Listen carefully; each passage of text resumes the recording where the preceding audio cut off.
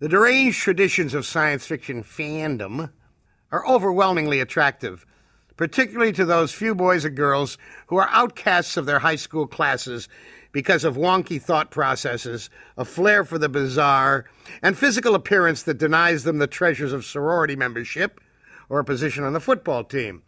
For the pimply, the short, the weird and intelligent, for those to whom sex is frightening and to whom come odd dreams in the middle of study hall, the camaraderie of fandom is a gleaming, beckoning Erewhon,